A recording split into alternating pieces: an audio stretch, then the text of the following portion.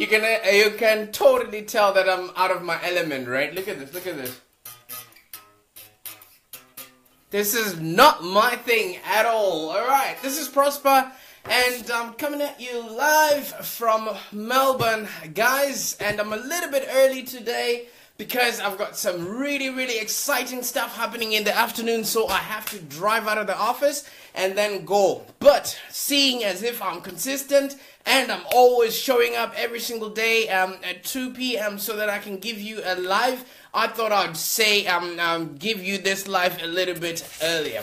Now, if this is your first time catching our Lunch and Learn, my name is Prosper Taruvinga, and I'm the founder and CEO of Live Long Digital. That is your done-for-you services, your SEO, Facebook ads, etc., okay, where we actually help coaches, consultants, dentists, lawyers to market, scale, and brand their businesses so that they have a business that's profitable and enjoyable. Now, Matthew says, I have the skills, but not the electric guitar vision. Great stuff. That was just a prop. Crap when it comes to playing instruments. The only musical instrument I can play is the iPod. Alright, so that's pretty much cool. So I'm coming in today talking about how you can actually create your one-man show, your one-man brand, and literally stand out from the market and get people climbing all over each other to get your services. This is what the biggest problem a lot of entrepreneurs are facing right now, because A, there's so much content on the internet, B, there's so much people providing that content, and C, nobody knows what they're doing and nobody knows what they can actually provide, and what they serve and things like that, alright? So it's not going to be an easy hurdle for you to actually be heard, seen, or people to share, like, and comment on your stuff, because the internet is now a congested highway. Now, Brandon Tan says, haha, I love it. The iPad is easy one. Of course, that's the only musical instrument I can play, but that does not mean I cannot try. Okay, so today we're literally just talking about how to actually create a brand that people will remember, how to create a buzz around what you do, and how to let people know what you do and why they should care. Because those are the only things you really should concentrate on, that people are actually understanding your message, people are actually your target market, and they can remember and talk about you, when they're at a barbecue or during the weekend, etc., okay? So this is where a lot of people get it wrong, and if you don't do certain things to craft your brand and to be intentional about getting people to know you, it's going to be difficult for you to actually stand out, or people to even know who you are, buy your stuff, etc., okay? Long gone are the days where you could just throw out an ad and then people just look at it and then follow whatever channels they are. It still works to a certain degree, but people need to know, like, and trust you. And as we all know, people do business with those that they know, like, and trust. Imagine yourself maybe going to the shops to buy toothpaste, alright? And then there's a new toothpaste that comes in and it's called Buzz. Whiter than before, and 10 dentists trust it. You've never heard of it, you've never seen it anywhere else, but it's standing out, on the shelf. A, are you going to pick it just because it's there? 2, are you going to pick it because of price? Or are you just going to pick a toothpaste brand that you know, that you've trusted for ages, and that you know your mom will not question you, or your wife won't question you about it? Alright? So at the end of the day, it's what you are putting out there that you want people to relate back, so that they can actually then see if you're the right kind of person to solve their problems, alright? So whether you're selling your expertise, or you're the face behind your product or your brand, your image is the one that directly affects how customers are going to transact with your business, alright? Now, Steven Sneddon says, choose your clients and friends. Okay, at the moment, your clients right now are now being derived from the people you're actually relating to, from the people you're creating stuff for. And most of them have to be your friends if your business entails them to be long-term clients. Because right now you have a choice. The globe is opened up for us to actually pick and choose who we want to work for. No need for you, Stephen, to sit around and stick with people that don't serve you, people that don't trust you, people that don't really appreciate the kind of work you're putting in, etc., etc. Okay, so this is what I'm saying. You want to make sure that, you know, even if you're selling your expertise or you're the person behind your brand, your image is what is actually directly affecting your customers' decisions to purchase, all right? And I want to help you create that brand when that brand is you, okay? So over the weekend, if you guys are following me and checking out what I'm doing, me and my best friend Gift, we went out and we went and watched the movie by Tupac. Think what you may, that he was a gangster, etc., etc. But what I realized and what I saw when I was watching that is, first of all, Tupac branded himself to be a national, leader amongst those people that were marginalized in that time of the American history. Then came on, I was a kid, I think I was about between 11 and 13. The first CD I ever bought was a Tupac Shakur CD, okay? What does that mean? He had so much influence, even if I wasn't affected by slavery or whatever oppression that was happening in the States, but his message got to me as a young black African that related to that message. So what I'm just trying to say here is, it doesn't matter where you're at right now. It doesn't matter where you are, who you are. Your message, if it can reach and resonate to a market that's out there, which is ready to be receptive, you never know where your clients are going to come from. Okay? Tiff Smoother says, Tupac was a kid chasing his dream. Exactly. Do you know what I mean? So he did all he could, and he learned all he could, connected with the right kind of people because of his brand.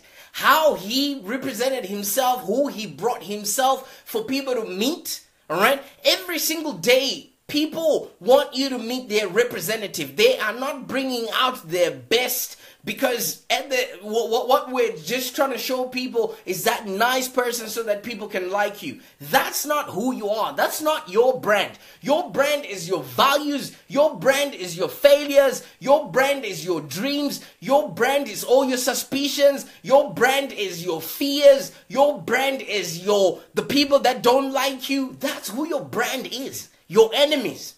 Okay, so people would now then align with what you're doing because you share the same fears.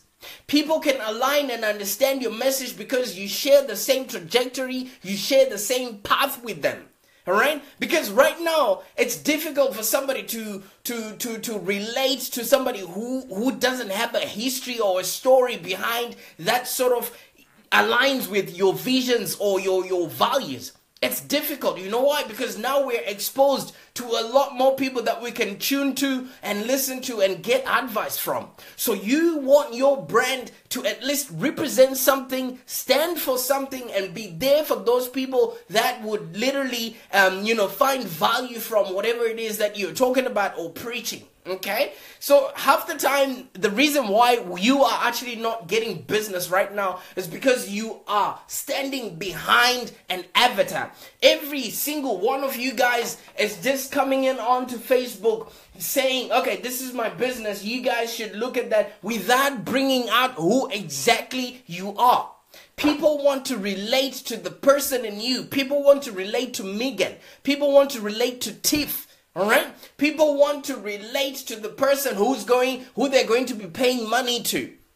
All right, if you look in the last 10, 15 years, there's been a lot of terrorist activities happening, and since I became a dad, I have become so particular as to who I am paying. All those terrorist activities are funded by somebody, by some sort of money. Okay, so you never know any one of these one-click wonder businesses, what their next intention is. Why are they hiding their face? Are they also supporting those terrorists? Do you know what I mean? So you want to make sure that you don't leave anything to people's opinion, or you don't leave people to start making their own conclusions. All right? At the moment you might be thinking, oh, okay, I'm not Donald Trump. I'm not Oprah, I'm not Michael Jordan, or I'm not, Gary Vee, or I'm not Prosper. So I don't need to become a brand. All right? And you don't think of yourself as a brand. Guys, in my experience right now, the most successful entrepreneurs and a lot of business owners, they actually do create and become the brand of who the products become. Look at Steve Jobs. Look at Elon Musk. Look at any person that you can think of that has become the brand. All right? People are not hiding behind their products anymore. People are not hiding behind their websites. If you're not showing face and showing up and getting people to know who you are, you're missing out on the trust factor. All right? People have been so desensitized to copy and paste magicians that are out there. They really want to know that you know what you're talking about. So go out and actually create the brand that people can relate to. All right? People want to associate a brand with, your experience. People want to associate your brand with your values. People want to associate your brand with your promise and what you live by and what you share. If you're not showing up for the people and if you're not representing yourself, your brand, your business, you're actually leaving a lot of money on the table and you're wasting our time, your time, and internet space. All right? So, chances are, you might be good. You might have been working on your own and nobody really wanted to find out who exactly you are. Or chances are that you too, more than your product or your service, people don't know who you are or what you serve. All right? Some people hide behind the brand just in case, or hide behind the product just in case it doesn't work, and then they still can, show face and not be afraid to be a part and parcel of that brand. What you're doing there is you're limiting yourself from claiming that failure in the future. All right? Nobody wants clean or overly polished things. People want things with cracks in them so that they can actually relate. So if you don't have a story, if you're not putting yourself out there and showing people that this is me, I'm like one of you guys, I'm not one of those corporate demagogues or a faceless business. I'm here, I'm trying to feed my daughter. How are they going to know how you're going to be helping them? All right, so more than your product at the moment or more than your services, your brand is what your customers are actually buying. Who you are right now is what people buy. It's no longer your Facebook ads or anything else to that effect. Now, Angela Milan says, hey, Marcos Fernandez, my issues laid out in black and white. Are you talking about in this video, yeah? All right, so if you're doing it right, okay, your brand now starts becoming the heart and soul of your business, and what ultimately allows you to actually stay visible and increasingly visible. The world is becoming an invisible world, but if you really want to stand out, you actually have to become you. We are now tired, and everybody's now tired of copycats, right? Or one-click wonders. People want to see you document your journey. So if you're not putting yourself out there as the brand called you, you're actually missing out or you're wasting time. Now, Steven says they are more interested in your failures. It's more real. Exactly. You know what I mean? Nobody wants to see me showing up every single day just like I do and not know where I came from. I constantly talk about my story of how I came to Australia and I had nothing. A few people can actually relate to that story because right now you probably don't have people that know you, people that know your business, etc., etc. That is also part of branding because I'm like you and I'm also learning and I'm also trying to figure out all these things as I go. Do you know what I mean? So my story now becomes the heart and soul of my business, and the more people get to know who I am, the more they would actually support my business and know that I'm the right kind of person who will take them from where they currently are, because I've gone through that, to where they want to be. So if you're not showing that in your messaging, in your content, or in everything else that you're doing, guys, you're missing the point. All right, so as an entrepreneur who is behind your brand, there's a few things that I really want to suggest. And like I said, I'm gonna be leaving pretty soon because I've been invited to be part of a really interesting project that's happening in Melbourne, and because of my brand, I'm part of that. chair that's happening there. All right, so Angela says, I don't want to be in the spotlight, but I see just have to, gotta be me. That's not a problem. It's being seen to be the star that I have an issue with. Weird, but I got to the bottom of that. All right. Cool. Well, half the time, maybe your business doesn't entail you to be seen or to be in the spotlight, but at least get people to know your story, get people to know your why, get people to know why they should do business with you. I'm not saying be in the spotlight, I'm not saying be a celebrity, but I'm saying get people to know, like, and trust you. All right? If they don't, it's going to be hard for them to convert. All right? The one thing that we are actually looking out for in any business right now is be original. Originality, guys. All right? People celebrate originality more than anything else. All right? What makes you unique? Every single one of us has something that totally is different to a lot of people. What makes you unique? What makes you special? Okay, is it your voice? Is it your height? Your eye color? Is it the way you present yourself? Is it the way you dress? Are you an athlete? Are you fluent in 500 different languages? Did you invent something? Do you have a patent? What's original about you? Okay, and whatever it is, you want to use that to your advantage. I just had an interview with Jamie Stenhouse. He's got a startup. All right, and that would limit him from talking to a lot of people. But if you look just below this video, I did an interview with him. 30 minutes we were talking and you won't even hear it. So if he had waited and said nobody's going to listen to me just because I've got a starter, where would he be right now? Okay, so imagine people like Barbara Streisand, you know, if she had a different nose, would we recognize her? People like Jay Leno. If they had a new chin or something else, you know, or Cindy Crawford, if she didn't have her mole, everybody remembers the original. But the copycats, they just blend in together. You know why? Because they don't know how to make it real or continue with whatever it is they're copying. All right? So differentiate yourself and stand out from the pack, guys.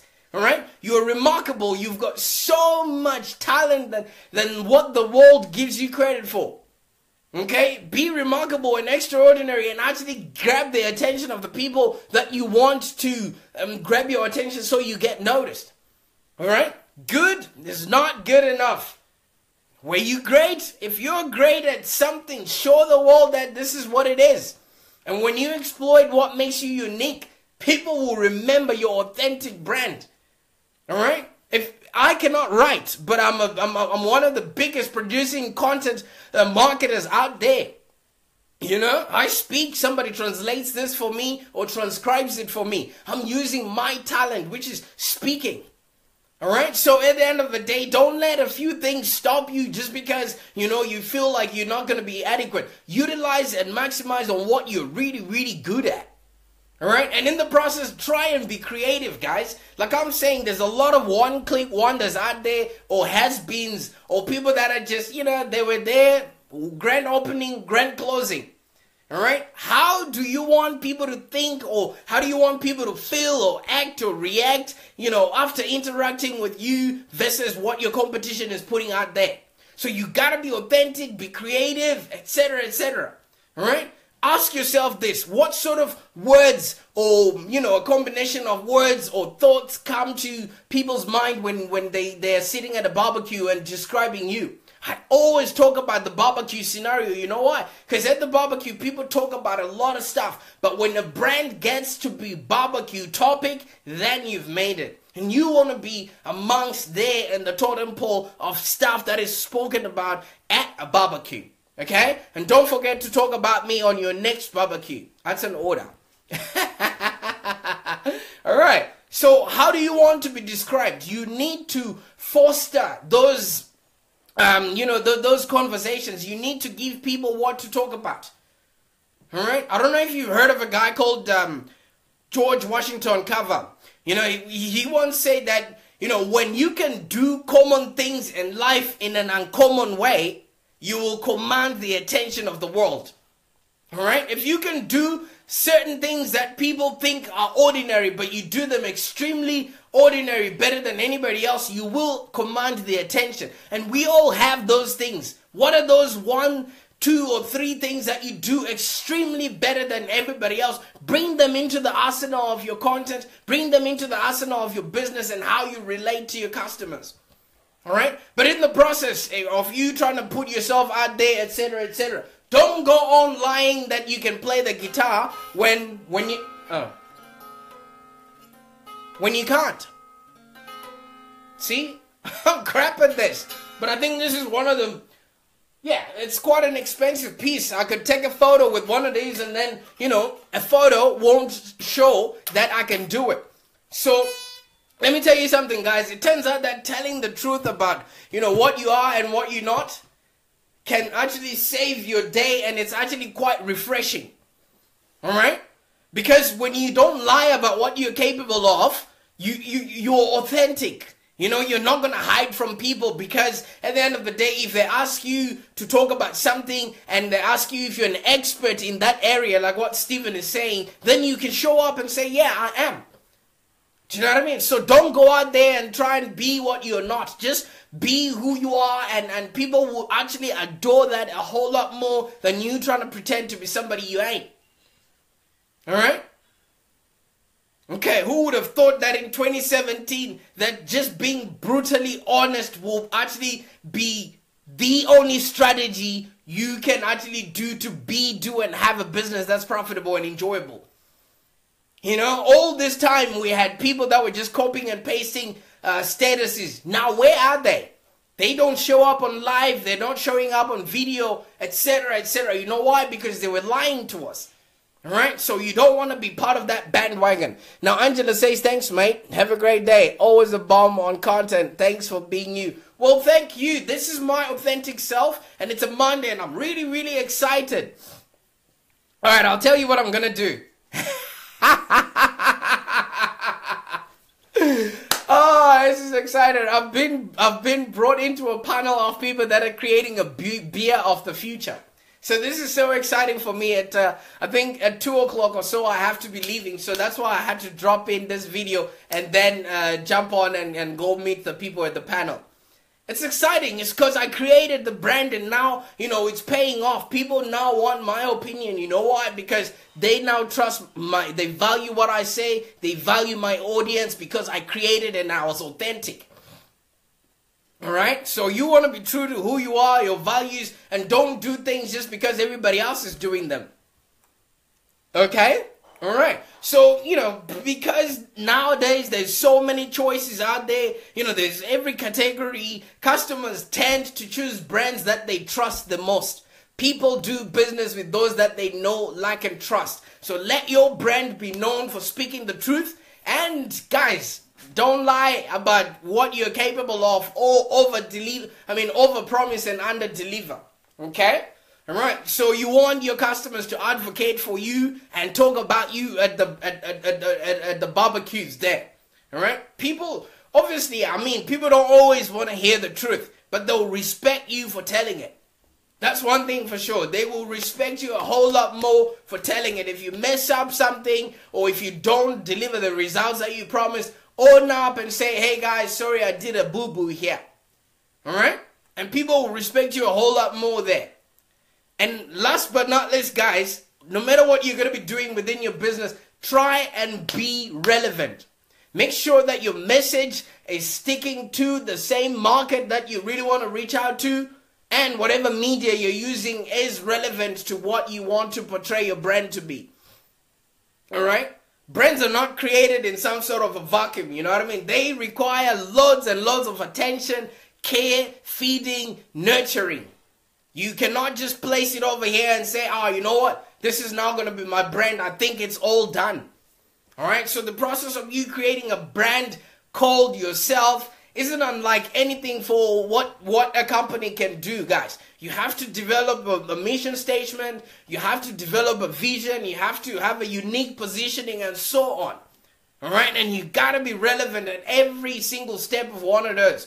So you must actually define your brand and be able to communicate it and also review it periodically just to see if you're still relevant and you're still current and people are still wanting what you're talking about. Yeah?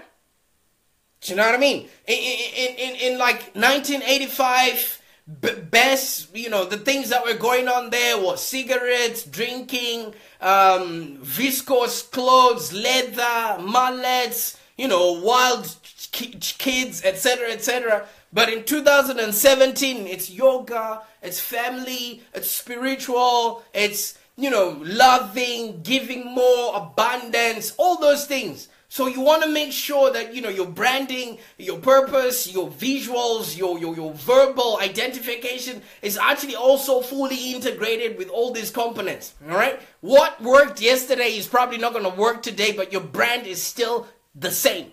All right. So you'll need to have a big brand positioning, find out what brand architecture you need to put together just to make sure that it resonates clearly with your current customers. Don't just go out there and expect people to like, just because they liked it in yesteryear.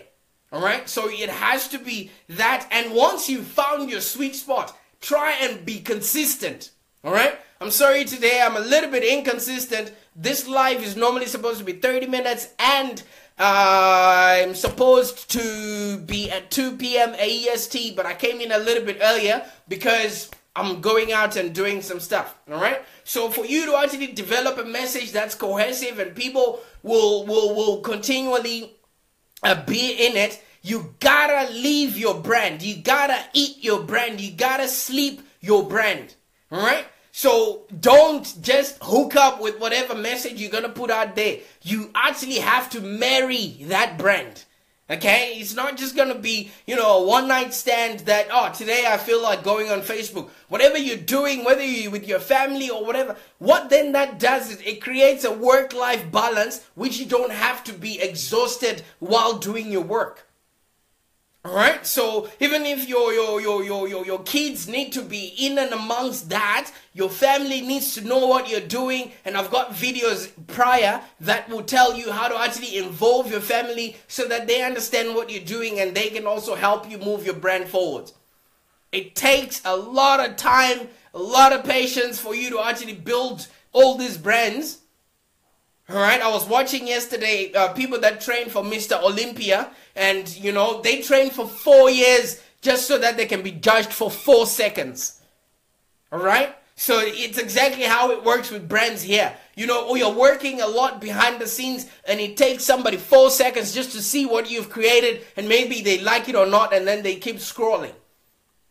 Okay, so, one of those, people that win Olympic gold medals, Olympics come in maybe every 4 years, or Olympics come in maybe every 2 or so years. I'm not quite sure of the frequency, but people are training not because they know Olympics are there tomorrow. They train 10 years before so that they can win the games of a year that they've put out away.